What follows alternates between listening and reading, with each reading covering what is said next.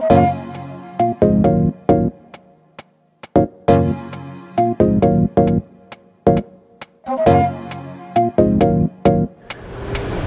name is Grandmaster Anthony Muhammad. I am a student of Dr. Moses Powell, Soke Little John Davis, and Grand Professor Florina Visitacion. I'm happy to be here at this year's seminar honoring the legendary Soke Little John Davis, who is and has been a surrogate father to me in the absence of who I started out with, Grandmaster and Dr. Moses Powell. This was an excellent event, seminar, and what makes it excellent is the practitioners that are present. You know, whenever I can get an opportunity to be around professional persons who love this like I love it, it's a blessing. And when you see students who have, you know, get an opportunity now to, you know, they're learning and they get an opportunity to see these masters work, you know, it's just a blessing for me to see that, you know, because my life has been to see and help others, you know, as far as their training is concerned. So this was an excellent event. I had a good time. In fact, I plan on having a little bit more, having some more good time, you know, with respect to the dinner this evening. Can you give us some historical points of view of when, you know, how your training started, how you connected with Dr. Moses Powell, and about what years were those when you got started? Well, my first view of martial arts was, well, you know, what went through my mind just now, I mean, my first professional training was with in a form of karate where I gained the yellow belt in, but what came to my mind was first view was, you know, the Kato and whatnot, but I was thinking about Michael Anthony Thomas. Well, basically he was called the Cat. And but anyway, it was just some movie stuff, that television stuff that excited me, you know, when we were very little. And so, but as far as my training is concerned, I started out studying karate for a minute, and all of this came along with my being introduced to the Nation of Islam as a child. And as a child, you know, going to our junior men's class, you know, the boys training in preparation for men, which is called Junior FOI, and Muhammad University of Islam is where I really got my first introduction to that. During that same period, the karate that I was studying, the instructor,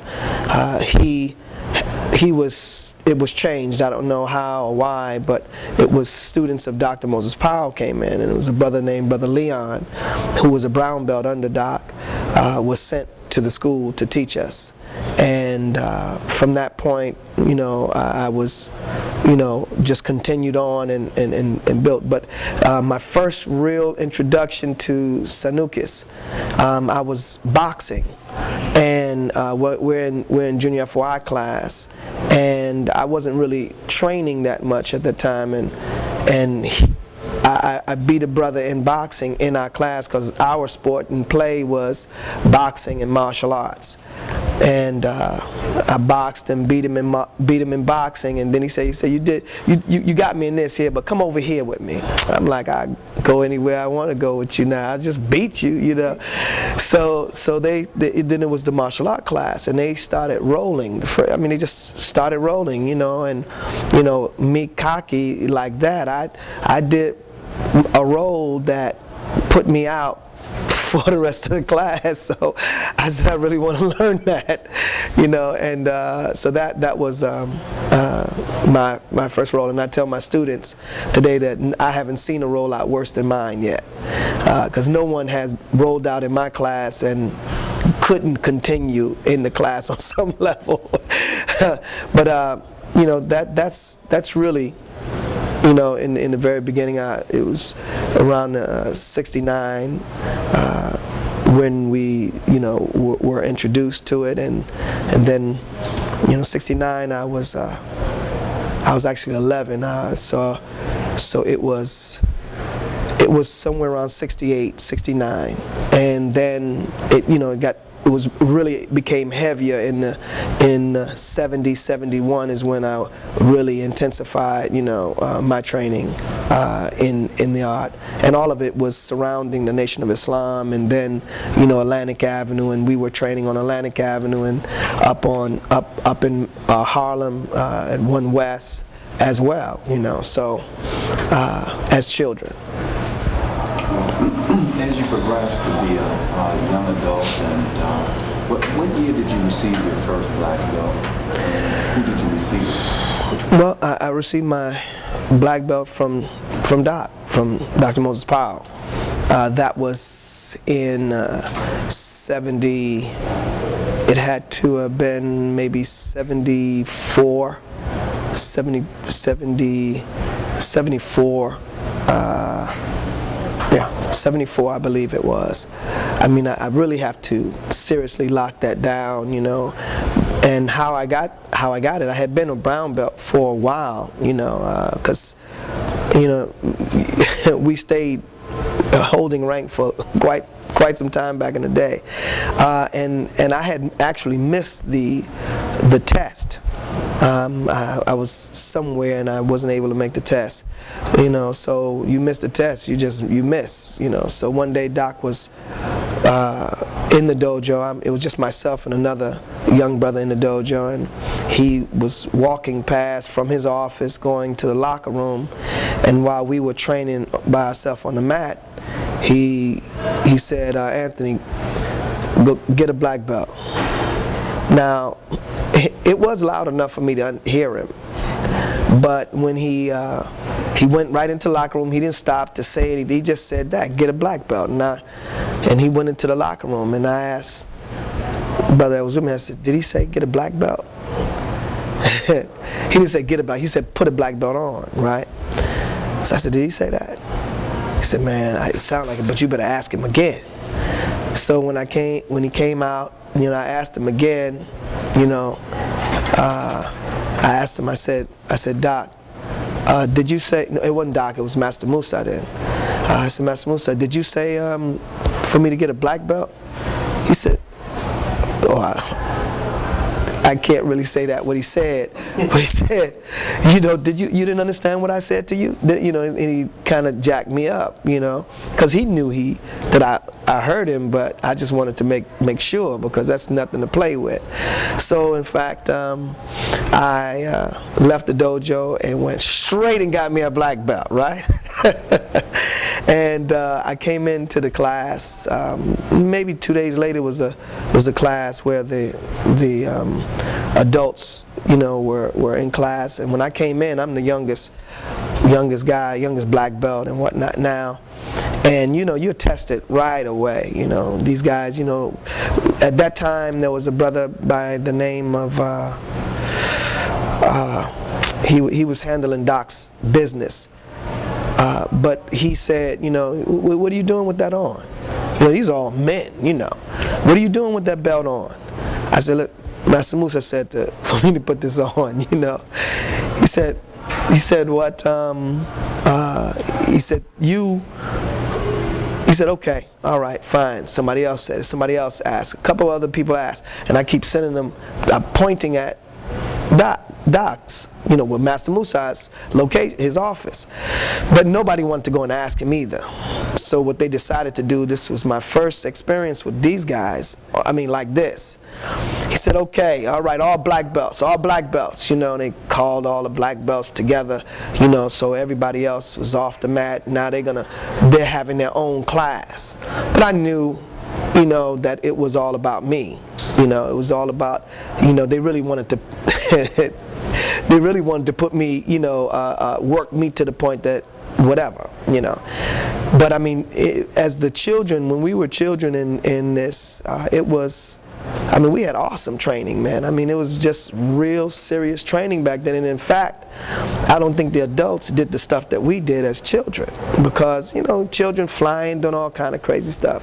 So we, you know, of course I hung out with them on all that they were doing, but they were giving everybody a chance to do something. And when I had my chance, I did everything that I could, you know, and by Allah's grace, you know, I was able to show them that, you know, I guess I should have had my, you know, it was okay for me to have my belt, and they respected me from that point. I mean, not that you didn't get challenged, you know, because you didn't have to get a black belt to get challenged, you know, you didn't have to have, you know, any particular rank, you know, you were going to feel something that somebody, if somebody felt like they wanted to do something with you and to you, they would do it.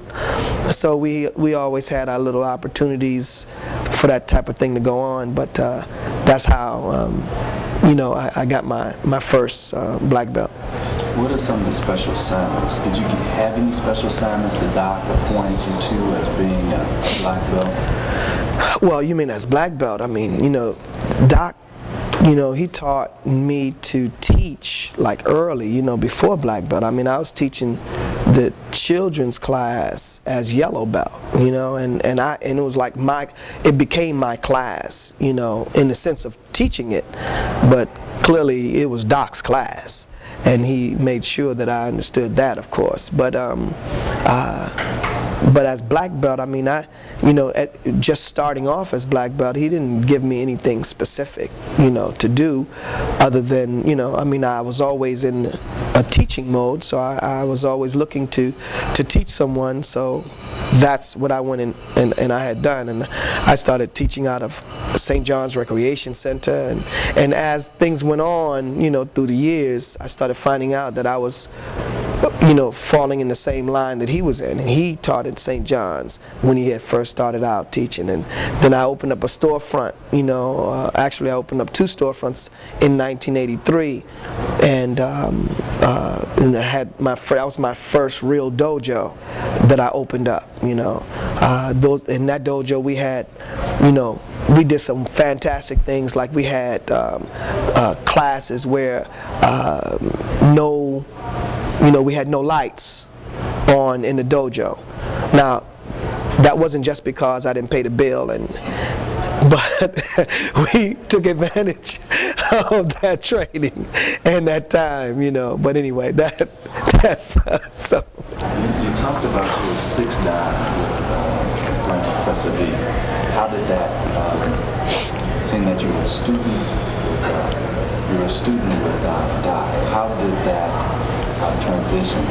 Of course, you still was a student with Doc, but how did the training begin with Grandmaster V? The training with Grandmaster V, I mean, well, it started when I was brown. It was a brown belt, and they had a black belt class where Grandmaster V would come to Atlantic Avenue, and he was teaching the black belts, and this was the class that Doc set up. And you know, I'm always at the dojo, and I'm there, and you know, and I don't even think I asked the first time, but I probably looked like I wanted to be in it, you know, just around on the mat. And he said, Anthony, go, you know, you can go in there with them. And that was the first time that I got an opportunity to work out with Grandmaster V. So from that point, you know, I mean, he's one of the teachers. He's one of my teachers now, under, you know, my principal teacher, who is more than a teacher to me, like, you know, but he was one of those who he gave us the opportunity to study under at various times. So that's how that started on the smallest of levels, which was studying there, because he used to come in with honest, and he was teaching the honest stuff mostly to us at that time in the 70s. I heard you talk about, I heard you say that you were 6 dan at this time under Grandmaster V, but at one occasion I heard you talk about Grandmaster V wanting to promote you, and how did that turn out? What is it that he wanted to promote you to, and how did you deal with that situation? Well, yeah. Well, what had happened was this is in the early 90s when you know, we had been knowing, of course, each other for a long time since then, and in training and whatnot. But I never really considered myself like a student in a ranking kind of way, because I wasn't really studying with him like that. You know, I wasn't studying with him to be ranked under Grandmaster V. I mean, it was just a privilege. I was getting the training, and that was great. But what had happened was he had said to me one day, says that well, he came to the school, and he came with a certificate that said it had a 9th Dan on it. And I mean, Doc is there. Doc is in the school. I mean, he came. He's up in my office at When Worlds Collide, and he was presenting that to me. And you don't know how to say no. You know, I don't want to say no, but I mean, I knew that I didn't want for Doc to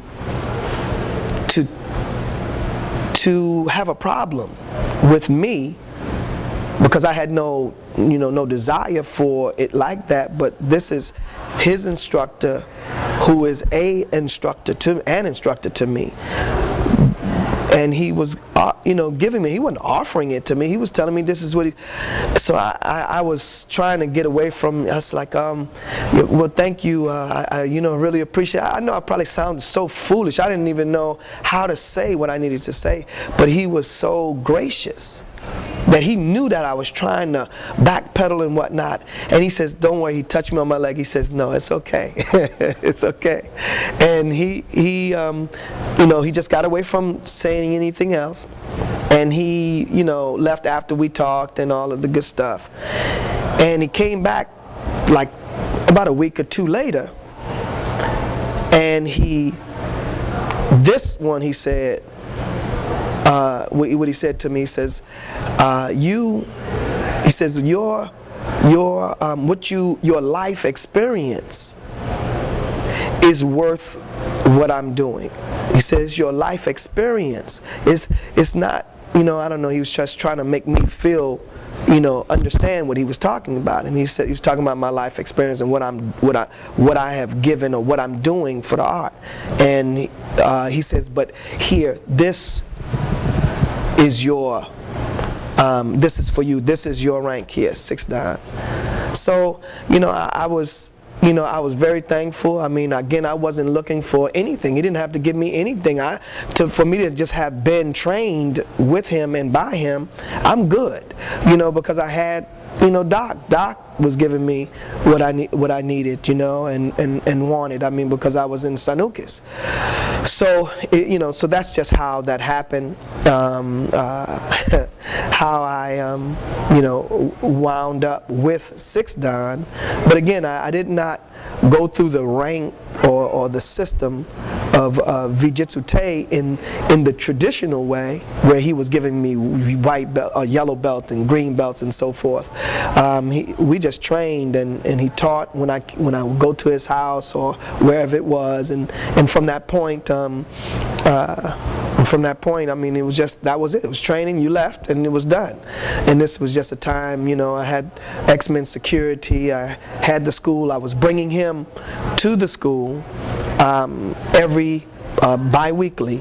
Every other week he was coming to the school. Every week, the alternate weeks, I had Soke coming to the school, and Doc was always at the school. So we had all of them coming in, and after a lot, some years of that, that's when he had done that with me. So let me ask you, at the time that you received your 6th Dan through Grandmaster V, what rank had you achieved in Sanuces at that time? I was an 8th in Sanuces, and I was an 8th in Sanuces and a 7th in Kumite Jiu-Jitsu. Can you tell me what was your beginning with training with Soke? My beginning with Soke. Well, let's go back to your relationship, because your training with Soke and your relationship with Soke, those are two different stories. But your time on the mat, you're telling me. Well, you know, first of all, Soke was, you know, to me, what Soke was, he was, of course, our champion, but he wasn't our friend. Soke was, you know, you really didn't, you know, wasn't trying to even talk to him because he just looked like he wanted to hurt something all the time. That's just how it was, you know, so I wasn't trying to talk to him. He was a big guy over here and raggedy, you know, gi just ripped and shredded here, and I mean, and he just didn't look like the person that just, hey, how you doing? I mean, it was, he would teach something on the mat, and that was it. But this particular time, how I got to know Soke personally, it was also in the 70s. It was before. This is Atlantic Avenue. I started fighting, you know, going to tournaments, you know, and when going to tournaments was like against the rule, you know, because Doc didn't like tournaments, he didn't like at all, and he actually talked against going.